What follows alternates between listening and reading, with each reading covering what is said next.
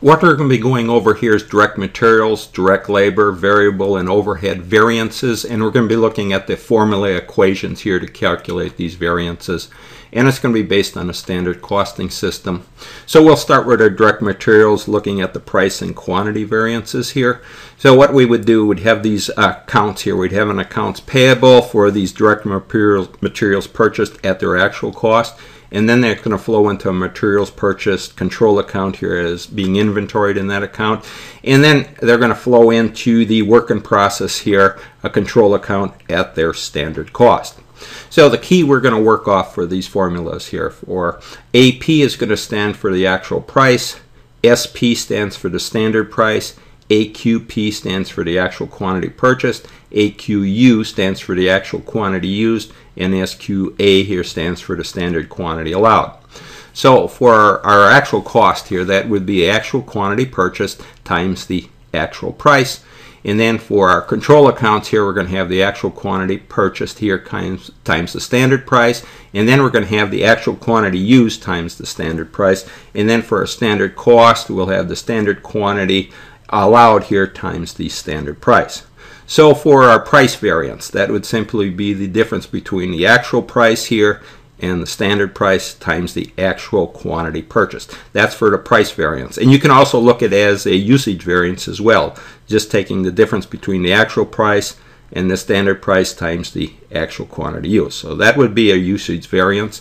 And then for our quantity variance, that would be the actual quantity used here, difference between our actual quantity used here and our standard quantity allowed times the standard price. And I've broken them down here. You can see where our actual cost here, we're comparing it to our control account here, where, for example, here, the actual quantity purchased times the actual price, we'd be comparing that to the actual quantity purchased here times the standard price. So we just factored our actual quantity purchased out here from our actual price and our standard price. So that's how these formulas are set up.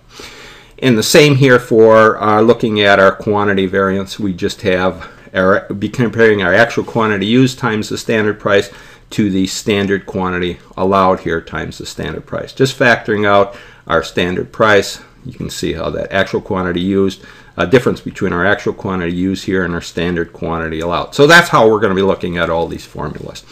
Okay, so let's move over now into our direct labor rate and price and efficiency variances. So this direct labor, we're going to have a wages payable, and it's going to be at the actual cost of the direct labor, and then it flows into a manufacturing payroll account here, and we're going to have that a control account, and then it would flow into the work in process here at the standard cost.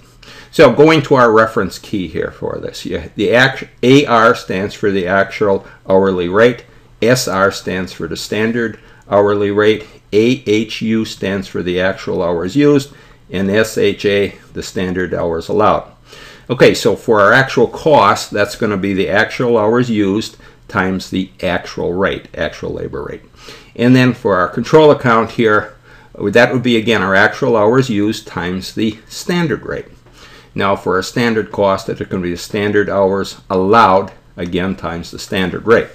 So our rate or price variance here would be looking at the difference here between our actual rate, difference between our actual rate and our standard rate, times the actual hours used. So we just factored out our actual hours used here from the actual rate, a difference between our actual rate and our standard rate. That's how we got our rate or price variance.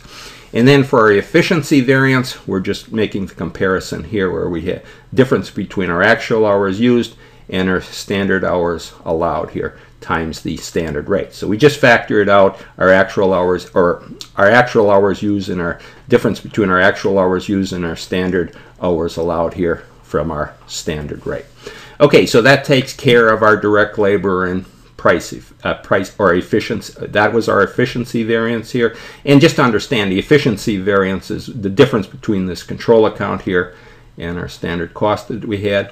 And our rate or price variance, again, was the difference between our actual cost here and our control account. So that's how that works. Okay, so now we'll move on. Okay, now we'll go over variable overhead spending and efficiency variances. Now this is where we're going to take miscellaneous accounts. We're going to take all those variable overhead that we've got for the period here at their actual cost. So you're going to have to determine your variable overhead through all the miscellaneous accounts at their actual cost, and then it's going to flow into a variable overhead control account. Actually, it's going to go into a manufacturing overhead control account here, and it's going to have a control account here, and then it's going to flow into the work in process control account here at the standard cost. Okay, so for the key for our formulas here, SVOR stands for the standard variable overhead rate, AHU stands for the actual hours used, SHA stands for the standard hours allowed, and then DH here, that stands for the total budgeted direct labor hours for the period, and it's referred to as the denominator hours because it is the denominator here in our formula here to determine our standard variable overhead rate. So our standard variable overhead rate is really your total variable cost that you estimate for the period here divided by the total direct labor hours that you're estimating for the period. So that's your standard variable overhead rate. Okay, so first for our spending variance. That's really the difference between our actual cost here and our variable overhead control account.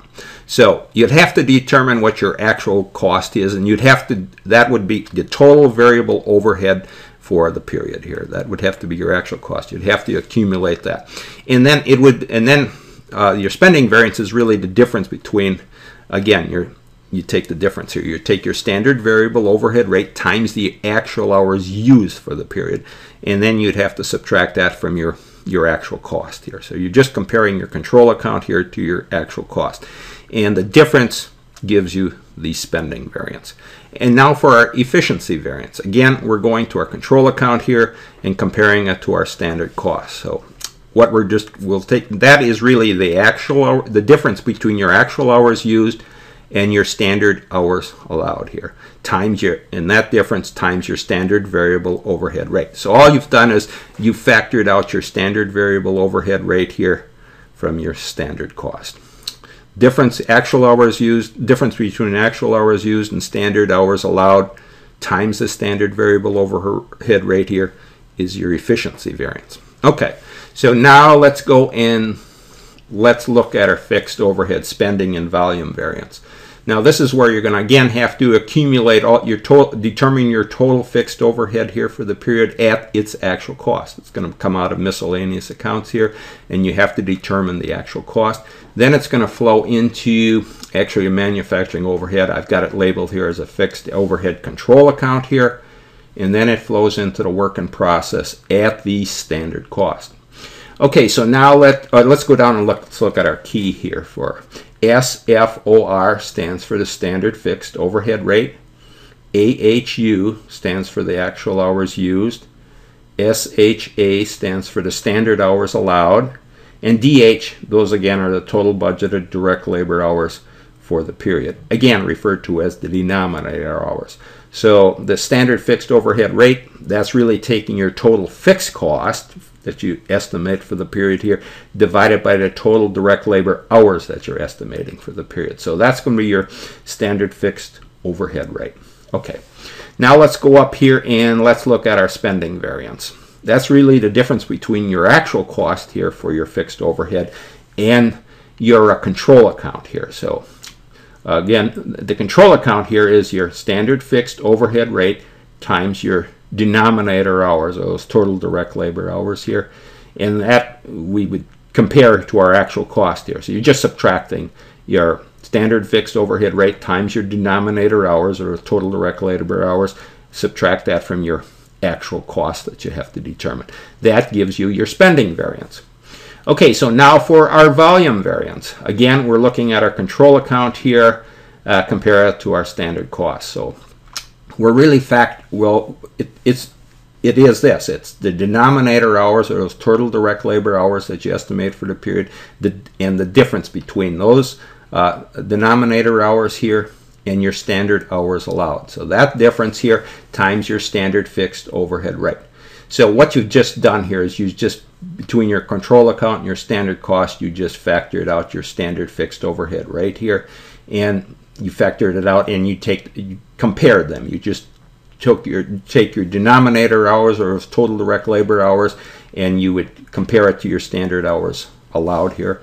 And that difference, again, times your standard fixed overhead rate, gives you the volume variance. So we just factored it out. We made the comparison here between our control account and our standard cost here for volume variance, and then we did the same with our spending variance. We looked at our actual cost and compared it to our control account here.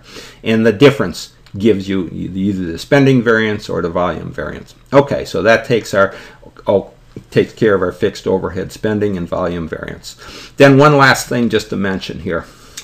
You have to, when you do make these differences here, you're going to have to put them into these T accounts. That we're looking at two T accounts here, fixed variable overhead versus the variable overhead here, the spending variance versus, again, two spending variances here. And all I want to point out, if it's unfavorable, if the difference is unfavorable or over budget, that is, you would debit whatever particular account you're looking at. In this case, it's fixed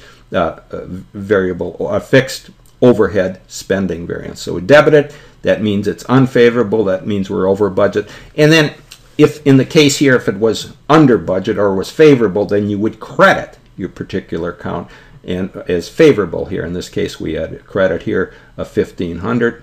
That's favorable. So when you have these variances, if it's favorable, or in this case, I'm just saying under budget here, then you would credit it for whatever that amount is.